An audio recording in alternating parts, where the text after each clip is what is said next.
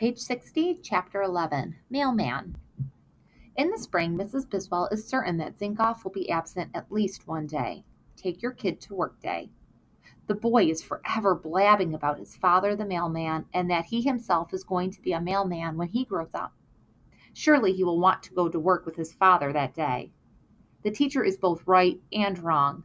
Zinkoff definitely wants to miss school on Take Your Kid to Work Day, but the post office will not allow children to accompany postal parents on their routes. They say it is too dangerous, and besides, the mail jeeps only have one seat. Zinkoff has been begging his father for years to take him to work. Now, the thought of watching other kids go off to work with their parents while he stays behind is too painful to bear. Every day, he pesters his father. "I can't," says his father. "They'll fire me. Do you want them to fire me?" The youngster can only shake his head and pout. All the pestering starts all over. Days of this. At least Mr. Z has an idea. Okay, he says. "I can take you to work officially, but I can't take you on a work day. I can't take you in the Jeep. So here's what we'll do." When Zinkoff hears his father's plan, he rushes next door to tell Andrew. "I'm having my own day. Take Donald Zinkoff to work day. It's going to be on Sunday. Now I can do it, and my dad won't get fired." "I'm going with my dad on the real Take Your Kid to Work day," says Andrew.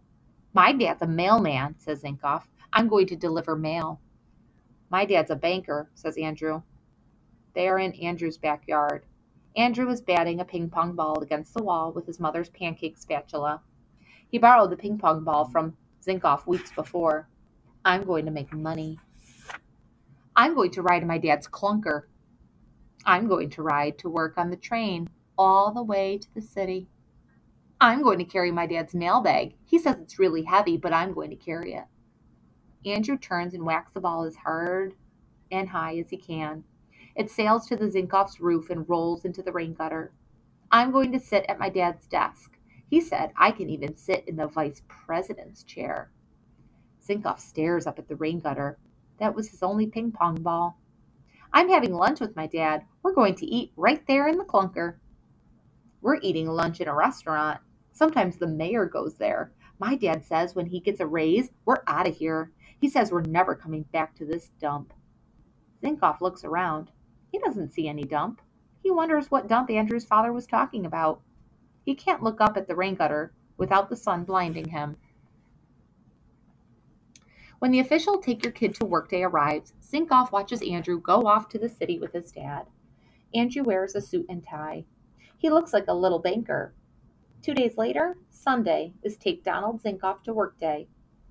To prepare for the day, Zinkoff's dad has brought him a tall stack of envelopes and sheets of paper. Since there is no official mail to deliver on a Sunday, Zinkoff has to make his own mail. He writes letters, 40, 50, 60 letters, and more. He writes words that he imagines people say in letters. He feels really grown up because the sheets of paper have no lines. He folds up the letters and puts them in the envelopes. He draws stamps in crayon in the upper right corners of the envelopes and writes addresses and puts the finished letters, 100 of them, into the mailbag. The Zinkoff family goes to church early that Sunday. 2 minutes after they get home, the town's newest mailman is ready. He takes the lunches from the refrigerator. They were packed the night before in 2 brown paper bags. He lets his dad carry the lunches. Himself, he harnesses to the great leather bag. It hangs down to his heels. He hauls it across the living room floor, out the door, down the front steps, and across the sidewalk to the clunker. Somehow he manages to sit in the car with the mailbag on his back. Mr. Zinkoff is determined to make the day live up to his son's expectations.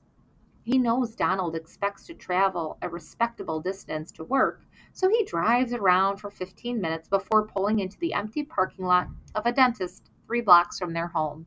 The street is called Willow. Donald jumps from the car and starts off. His father grabs him. "Whoa there, Nellie." He gives his son instructions. "Start with the dentist.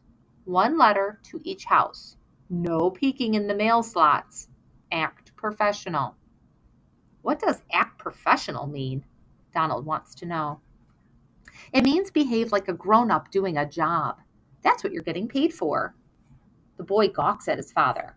I'm getting paid? Sure. End of the day, $5. $5? Donald tries to leap for joy, but the mailbag holds him down. And one more thing, says his father. You can't be a real mailman without this. He reaches into the back seat and pulls out a hat.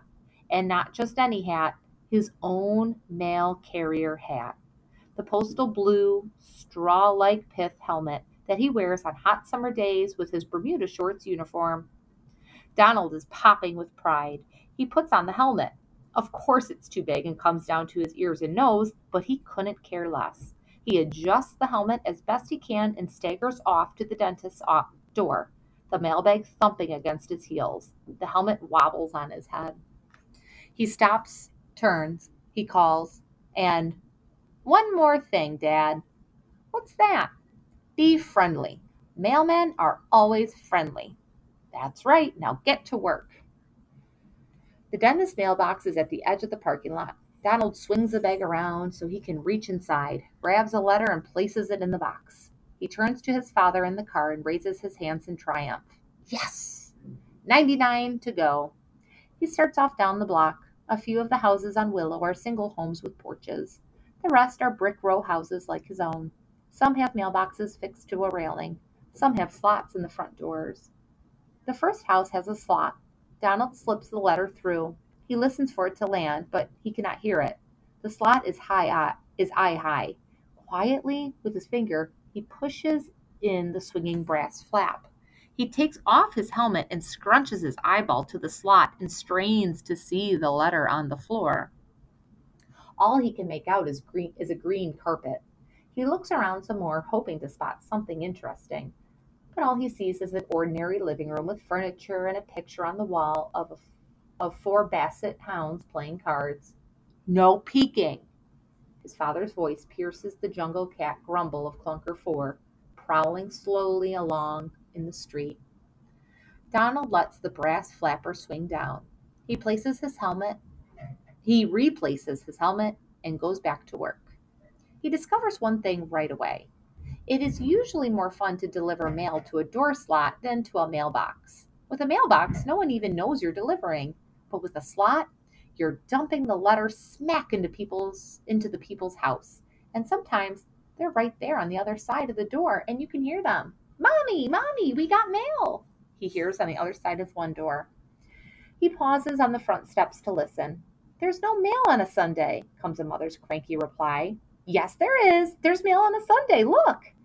Donald walks off smiling. He feels like Santa Claus. At another house, just as he is about to push a letter through the slot, the door opens. Standing there is a 2-year-old wearing nothing but a diaper and a mouth smeared with chocolate. They stare at each other for a while. Then Donald says, "Mailman," and holds out the letter. "Mumush," says the 2-year-old. Donald can't tell if it's a boy or girl. Whichever, its cheeks are bursting with food. The air is heavy with peanut butter. "You take it," says Donald. "Maybe it's a letter for you." The 2-year-old takes it in chocolatey fingers. Suddenly, he or she turns and runs, crying out, "Mamush! Mamush!" Donald pulls the door shut. Several houses later, a kid is sitting on the top step. He looks like he's mad at somebody. The mailbox is bolted to the brick wall under the house numbers. Donald isn't sure what to do. Should he put the letter in the mailbox or give it to the kid? But what if the kid doesn't live there? "Do you live here?" says Donald. The kid gives him a glare, but no answer.